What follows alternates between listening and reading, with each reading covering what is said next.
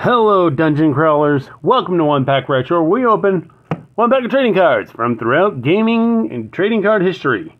Mostly because I couldn't find any Pokemon packs. Try again tomorrow. Anyway, we're going all the way back to... First, I'm starting a new segment for weekends where there isn't a new release. We're going to do a thing called Friday Night Fights, where we go over games, trading card games, and trading cards and whatnot that involve, the theme of battle.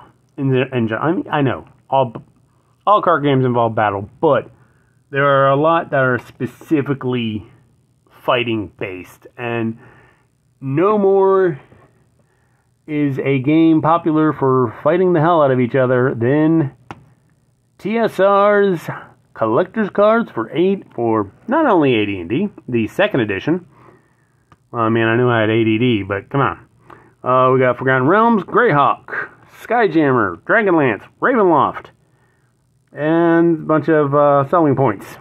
16 pennies cards, counterfeit proof, because, everyone was trying to counterfeit those TSR cards. Random sequencing,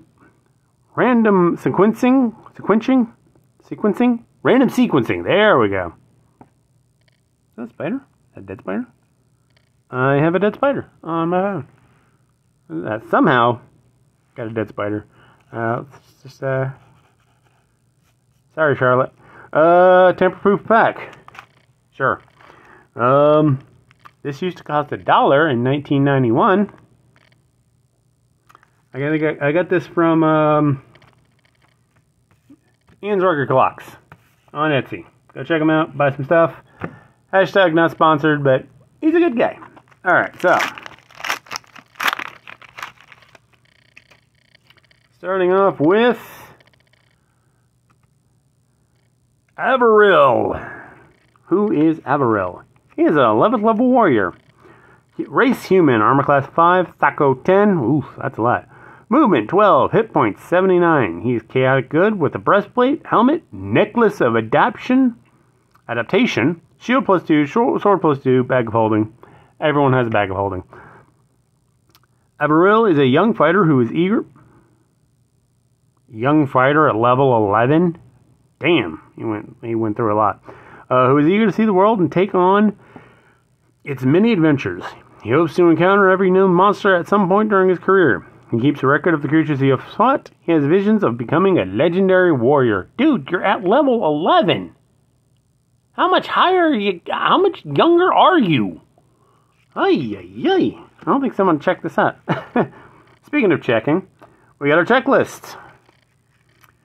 538 to 577, which, there's 577. So we'll leave that one out. The Gelatinous Cube. It's a very famous monster. Armor class 8, Thaco 7, movement 6, hit die 4, alignment, doesn't give a shit. Size L, intelligence, you're kidding. Number of attacks 1, damage 2 to 8. Gelatinous cubes travel down dungeon corridors, absorbing carrion and trash along the way. A cube attacks by touching a victim with anesthetic slime.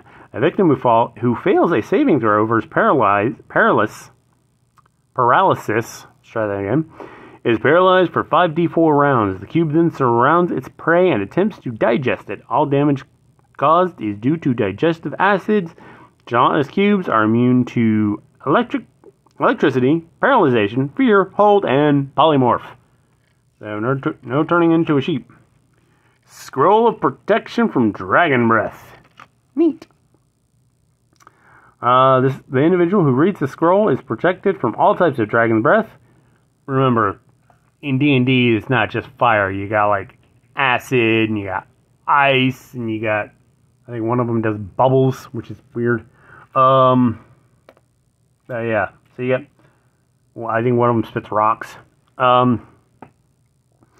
Anyway, the protection does not extend to any other characters. The reader is protected from all Dragon's Breath weapon attacks for 2d4 plus 4 rounds. Keep it on hand. Lander. Some guy. He has a 7th Let's try that again. 7th level ranger. He is from the Forgotten Realms, which is a very popular set. Very popular series. And I think it's still popular now. Human, 6, armor class 6, taco 14, movement 12, hit points 54. He's pretty beefy. Lawful good, amulet of comprehending languages. Oh, don't we all wish we had one of those? Potions of extra healing, 6 doses. Lander's mother was a Zentarim agent. When his father discovered her secret, he was killed by assassins. And some Zentarian thugs. Oh, Lander fought a battle against his mother and some Zentarian thugs, but he allowed her to escape. Because, you know, Mom. Got an iron golem. Hey, we got some big golem energy. Alright. Armor class 3, taco 3, movement 6, hit points. Hit die 18, 80 points. Alignment, neutral, as they are. He's a big old beastie. No intelligence, because, you know, they're guardians. Number of attacks, 1. Damage 4 through 40. Can breathe poison gas every 7 rounds. Golems are magically created automatons that can be created only by wizards of 18th level or greater. An iron golem weighs about 5,000 pounds. Put that in your bag of holding. It cannot speak or make sounds. It can be hit only by weapons of +3 or better enchantment. Magical electrical attacks slow it for 3 rounds. Magical fire attacks repair 1 hit point of damage for each hit die of damage that would be dealt. That would have been caused. Got an ape. The ape has not escaped. The carnivorous ape. There's all the stats. I'm just gonna read the description for the rest of them. The carnivorous ape is a larger, stronger, and more aggressive relative of the gorilla. And where does a 500-pound gorilla sleep? Wherever the hell he wants. It lives in tropical jungles and plains, sometimes layering in tall trees. Though aggressive by nature, carnivorous apes normally kill only for food or in defense of their families. They eat fruit and nuts, but most of their diet consists of rodents, reptiles, eggs, and fish. You got a horse, of course. Horses vary greatly in size, color, and ability, just like in real life. Statistics given are for the typical riding horse. They are most often used as mounts and beasts of burden. Horses can carry between 160 pounds, pony, and 260 pounds, draft horse, before being considered encumbered, which means they can't run as fast. Wool horses will fight independently of the rider of the second and successfully on the second and succeeding melee rounds. You got a cat? Oh, we got a black cat on Friday the 13th. Hell yeah. Kitty. There's stats. Cats are normally found as house pets or as exterminators around barns. Cats vary widely in degrees of tameness and wildness. This is true.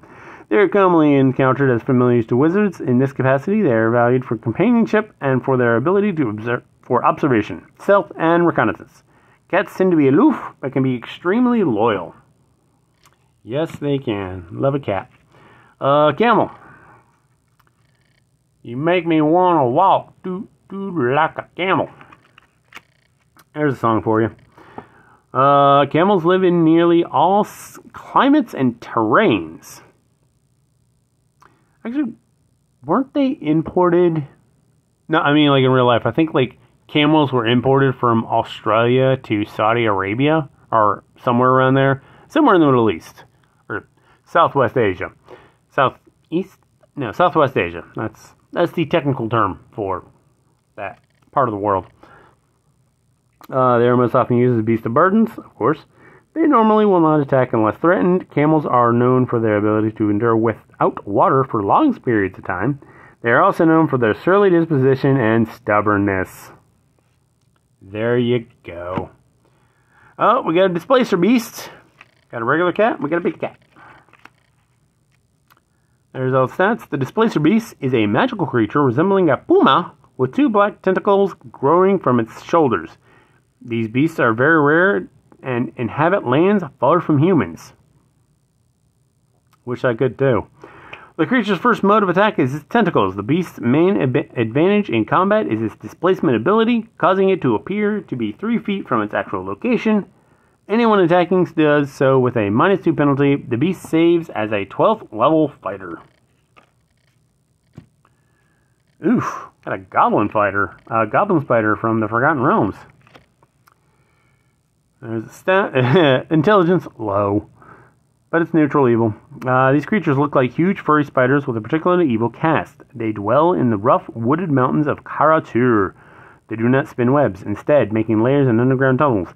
Goblin spiders are excellent mimics, able to imitate any sound, any voice or animal sound. Oof. I was say voice probably wouldn't do it. If I heard a cat, yeah, I'm dead. I'm dead. Gabriel Adire, Lord of Avidia. She's an 8th level wizard from Ravenloft. So, of course, she and everyone else there is evil. Gabriel's mother was half Vistani, and although she has blood, she is shunned by the Vishanti as a half-breed. As Lord of Avidia, she hates the natives in her domain and is jealous of their happiness. Her only pleasure comes from making life miserable for those around her. How many people in your life is a Gabrielle? Huma's Silver Dragon. That's a big-ass dragon. Oh, and we got Huma. There, that's convenient. Silver Dragon. There's the stats. Combat. Ooh, there's a lot of combat. 3+ special. Damage 1 through 8. Damage 1 through 8. 1 through 8. 5 to 30. God damn. Special attacks are breath weapons.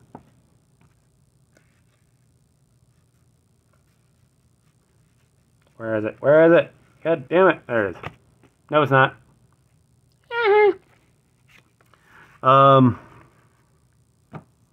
Gold 22d10 plus 11 and paralyzation 1d8 plus 11 rounds. Holy fucking ass crackers. That is a gold wind. Wizard spells 2 first, 2 second, 2 third, 2 fourth, 2 fifth. And the bartender is asking if you need a ride home. And pre-spells 2 first, 2 second, and 2 third. The Silver Dragon is 1,026 years old. Worm. Huma fell in love with her in her human form. They chose to defeat the enemy. They chose to defeat the enemy evil dragons rather than live a happy life as lovers. Well, before Donkey, there was Huma. It's from Dragonlance as well. Let's see here. Equipment. Knight of the Crown Plate Mail, Dragonlance, Longsword, +4, Defender. Horn of Blasting. Ooh. Ring of Fire Resistance. Huma is a tall, well-built man. He wears the traditional long mustache of the Knights of Solmania? Solmania. Although only a Knight of the Crown, he is a natural leader and higher-ranking knights follow him willingly. He is a hero legendary for his battles against evil dragons. With his wife. Oh, we got Quentin. With a gnarly ass beard. No, it's not where I got my name, Quentin Fortune. But, yeah. He is a gnome. He's got Braces of Defense, AC 4, Staff of the Serpent, Rings of Invisibility, and Swimming. 2 separate rings. Cloak of Elvenkind, Dust of Illusions. Quentin became restless living in the gnome community. He wanted to see the world and learn everything there was to see.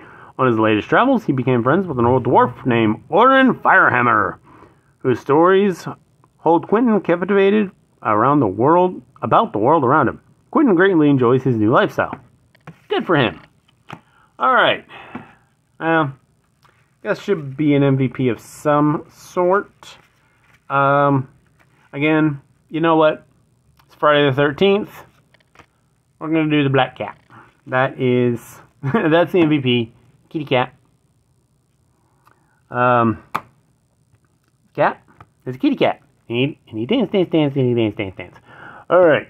So that is... TSR Collector Cards from 1991.